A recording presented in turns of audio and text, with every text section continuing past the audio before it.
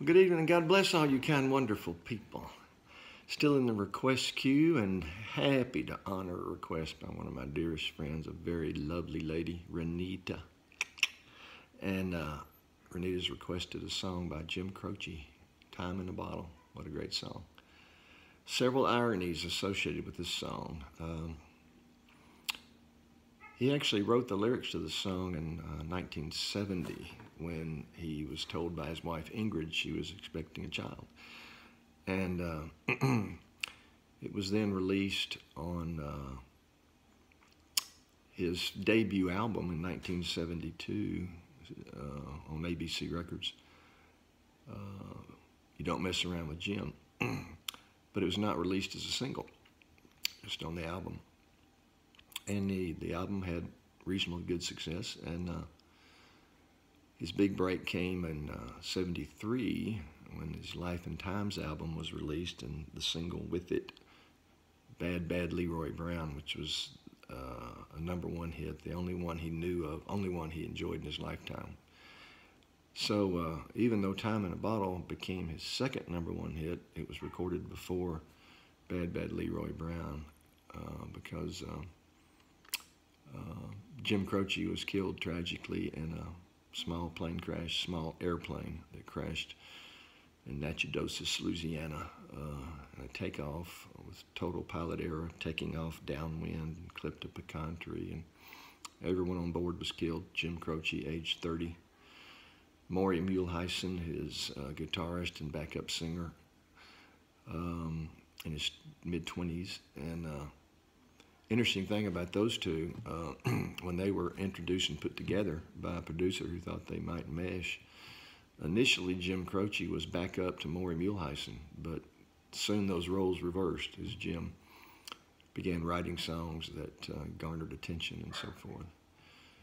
So it's a tragic situation. So after his death, ABC Records, because of the mortality that's talked about in the song and the additional resonance it had, obviously, after his death, they did release it as a single in December of '73. And it became #1 in the U.S., across the board, in Canada and other countries, and it was his second #1 hit, second and last #1 hit, but one that was posthumous. And the song has those ironies and others, as I mentioned. So, Renita, thank you for requesting a song I love. #1 in 1973. Written in '70, but released on an album in '72 and only as a single in December of '73. I think I said all that.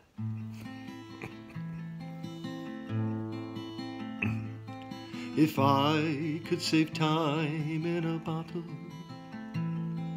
the first thing that I'd like to do is to save every day till eternity passes away, just to spend them with you. If I could make days last forever, if words could make wishes come true, I'd save every day like a treasure, and then again I would spend them with you. But there never seems to be enough time to do the things you want to do once you find them. I've looked around enough to know that you're the one I want to go through time with.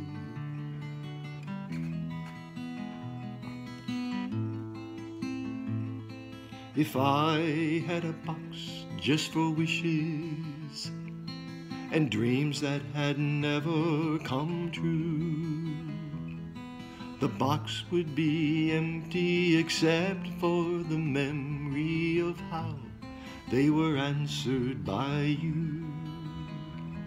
But there never seems to be enough time to do the things you want to do once you find them.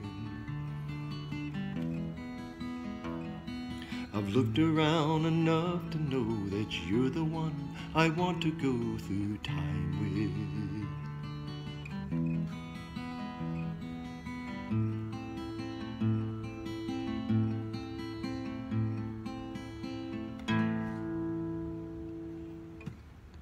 Good evening. God bless you all. Thank you, Renita, darling.